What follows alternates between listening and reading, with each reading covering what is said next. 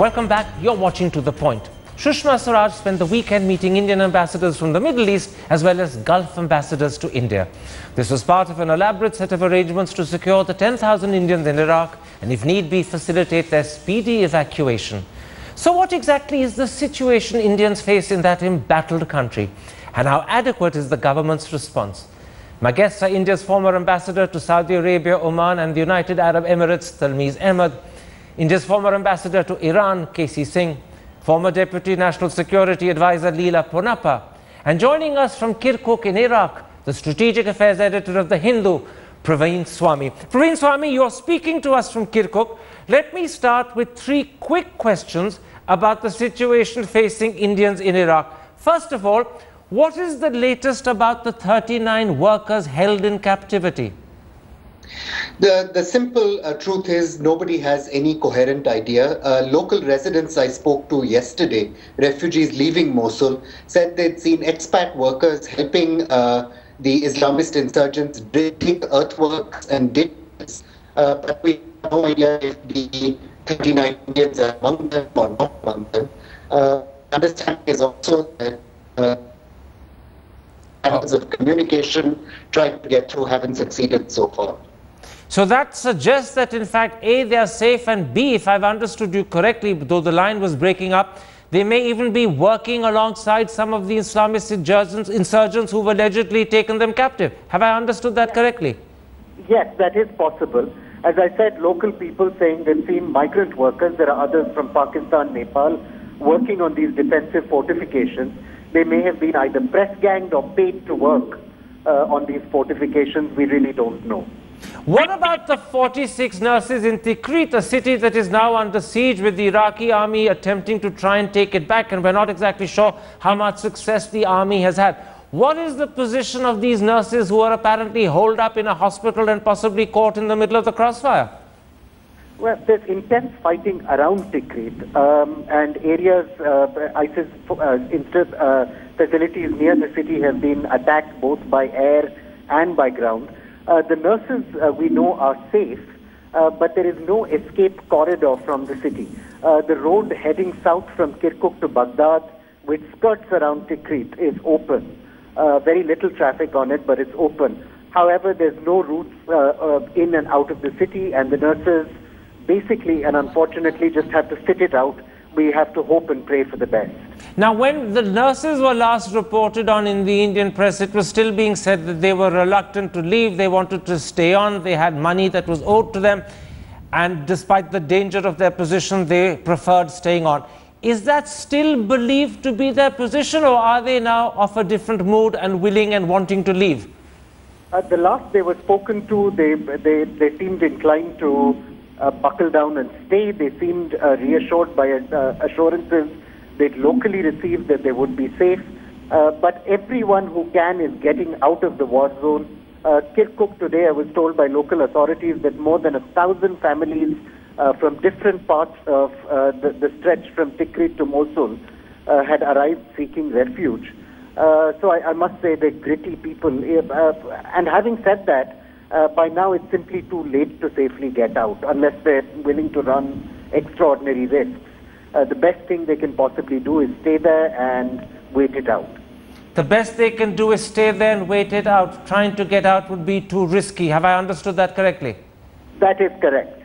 One last question before I go to all my other guests. What about the situation facing the 10,000 other Indian people in Iraq who are not necessarily either in conflict or in danger zones? What is the situation they confront? The bulk of Indians working in Iraq are in the autonomous region of Kurdistan, where they're absolutely safe. It's the one stable and functional part of the country. I spoke to very many Indians in the cities of Kirkuk and Erbil, and they were absolutely clear they had no intention of leaving.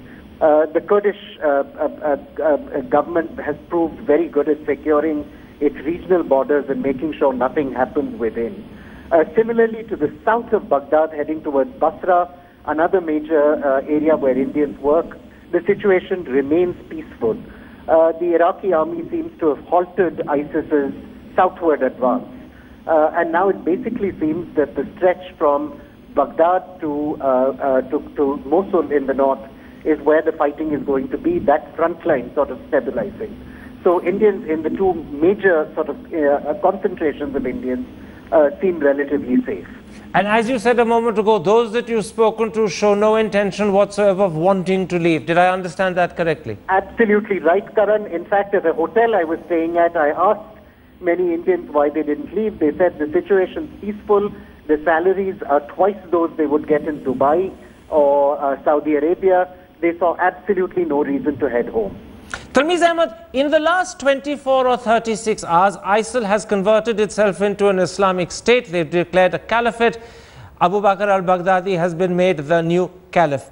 Will these developments have any impact on the security and safety of Indians in Iraq, and in particular those Indians in areas now ISIL controlled?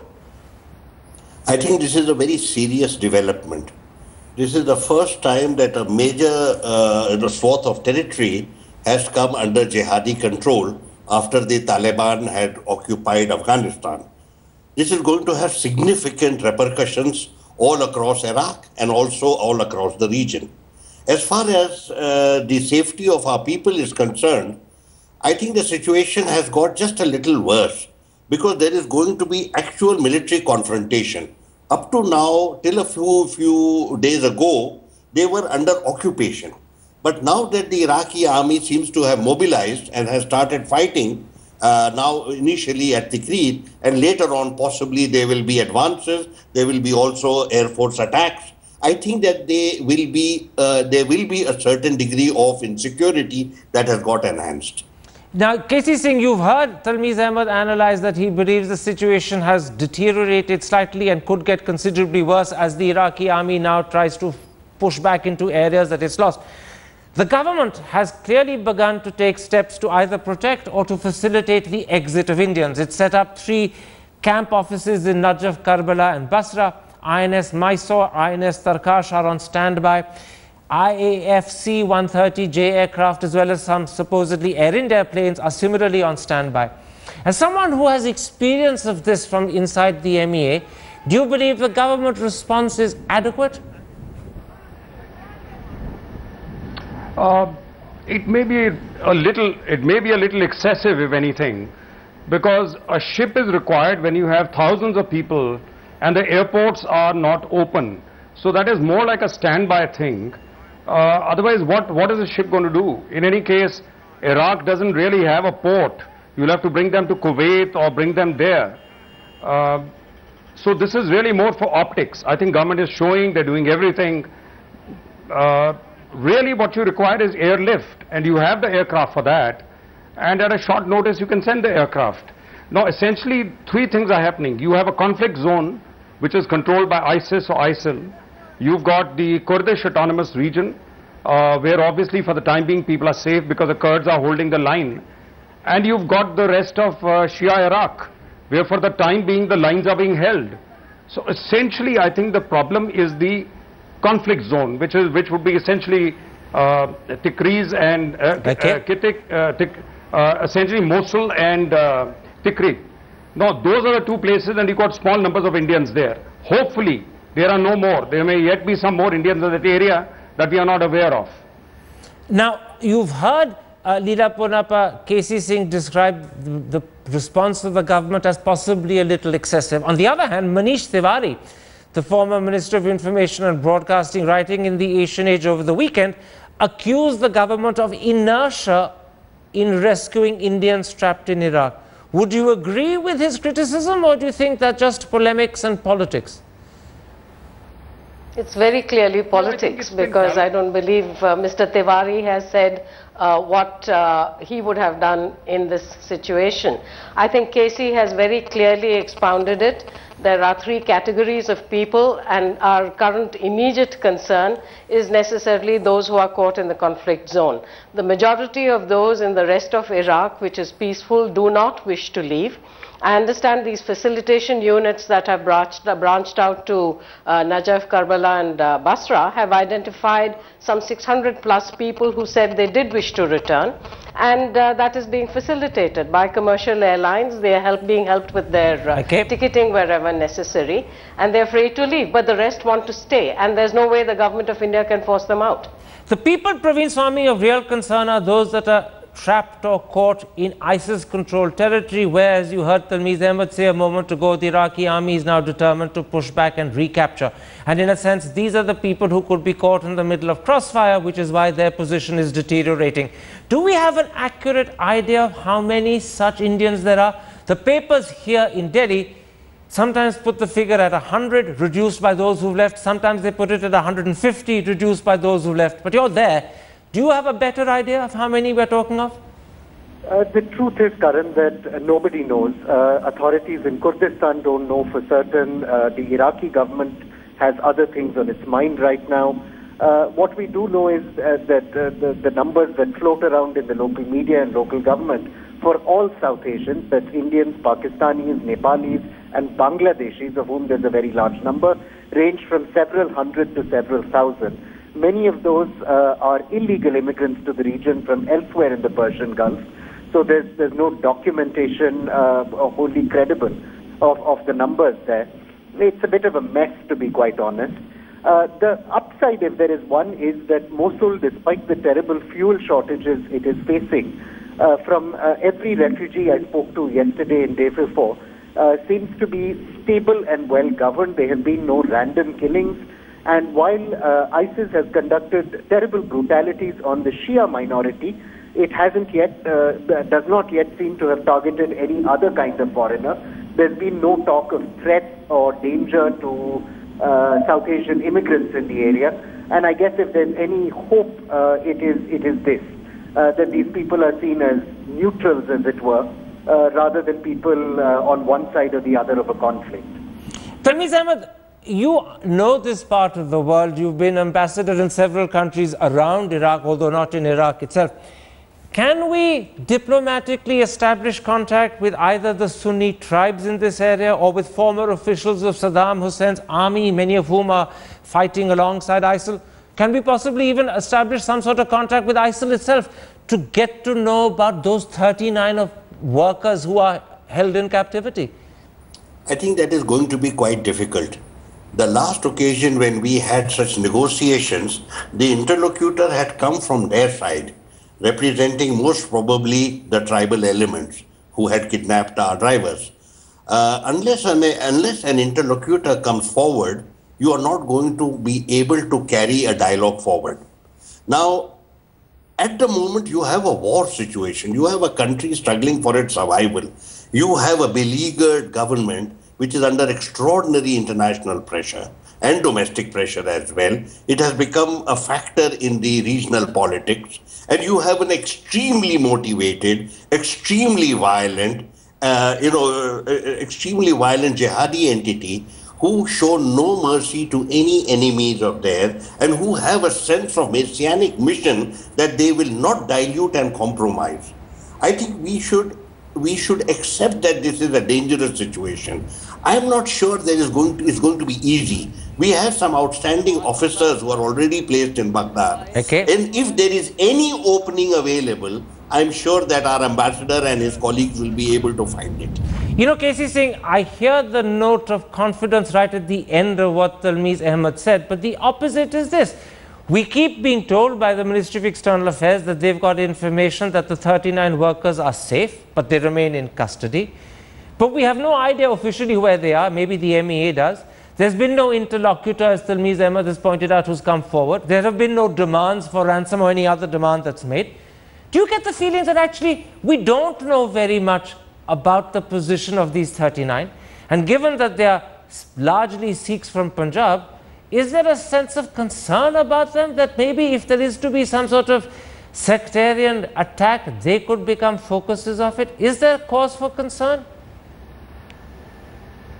Well, there must always be cause for concern because, and this is what I said when we had a discussion on your program last time, because the history of ISIS is of brutality, but at the moment they seem quite content with the money they have taken from the banks in Mosul, and they are also encountering the problem of administering or controlling such a large area.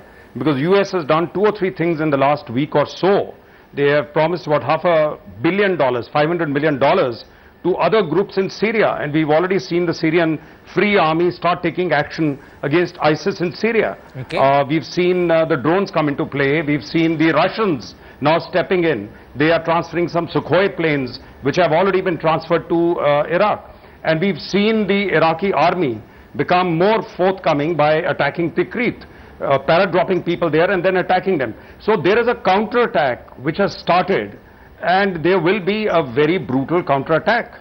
So caught in this kind of a thing, sometimes you can have a lucky escape, because in the confusion you can escape, or you can get caught in the crossfire. So we can only keep our fingers crossed. Nobody has any time on the other side at the moment to be negotiating or trading hostages, because this is active hostilities. Okay. Now, Leela Ponnappa, yesterday Sushma Swaraj met ambassadors of the Gulf states in India.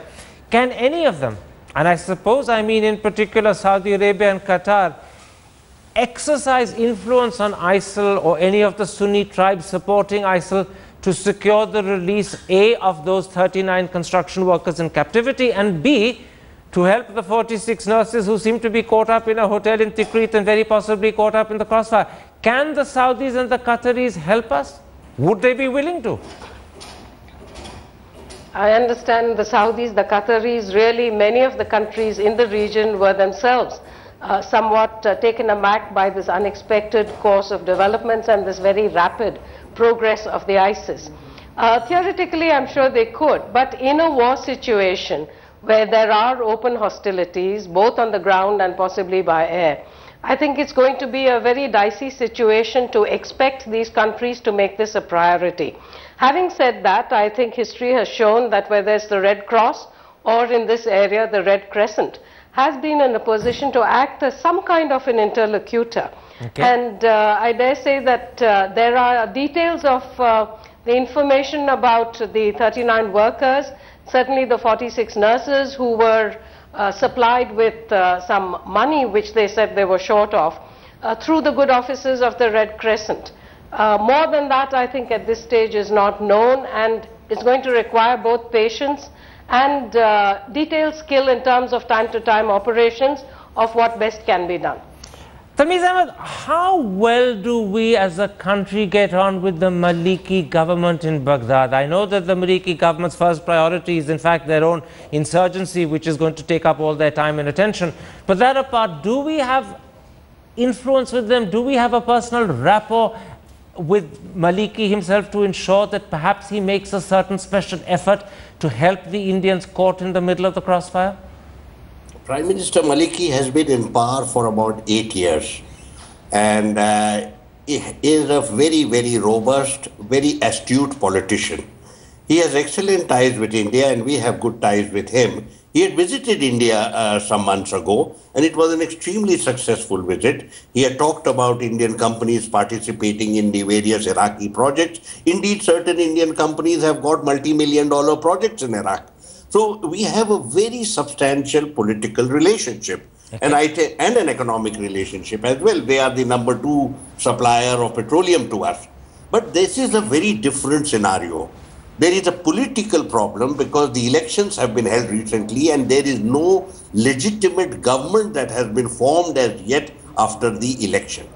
The various groups that used to support him from the Shia side earlier, this time appears to be uncomfortable about backing him. Then, of course, you had elements from the Sunni side who used to support him, but we are not sure about their position as of now. This has also become a regional political issue because the Iranians have a certain position. They have been backing him so far, and they would like to, as of now, retain him, though certain voices from Iran have emerged which have suggested that a change of government might be a useful thing. What has happened in the past, frankly speaking, is not very relevant as of now. All right. Let me put this to you, Praveen Swami.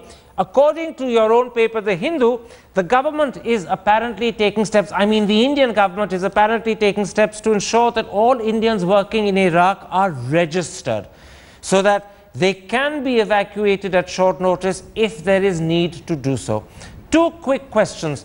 A, do you believe there will be need to evacuate them at short notice, or is that unlikely? And B, How easy or difficult in these circumstances is it to register all 10,000 Indians? A quick answer to both, please. Frankly, I don't think the resources exist to conduct a mass registration, especially given that some numbers of the Indians are illegal workers here without proper visas, which will complicate, their wanting to make any contact with authority. As for the question of an evacuation, the day may yet come when it's needed, but I should point out that any Indian wanting to leave Iraq today just has to go online and book a ticket. There are many scheduled flights from many airports in the country operating, which will allow people to get back to India. Okay. So finally, frankly, I find this talk of C-130s and special planes a little silly at this stage. Very quickly, K.C. Singh, and time is our enemy, on that first point that you heard from Praveen Swami, that there may be a fair number of Indians in Iraq who are not on proper visas. They will be reluctant to make contact with the embassy. The embassy may not know in turn how to make contact with them. Is there in that predicament a problem that perhaps we don't have an easy solution to? And how large do you think it might be? But you have to give me a very quick answer. No, this is not a problem. We've multiple times from different countries, UAE and so on and so forth, got people out who had visa problems. Not every Indian is always on a regular visa or a visa for which he had come. This the embassy can take care of, and certainly we'll have enough clout with the Maliki government to get over that. And in a war situation, visa is the last thing that is going to be a problem, or even a travel document. The documents may have been lost or taken away. The embassy will quickly issue duplicates. As someone who was Deputy National Security Advisor under the last government, very quickly, Leela Punappa, do you think this government, the new government with just a month's experience, is responding adequately and well? A quick answer.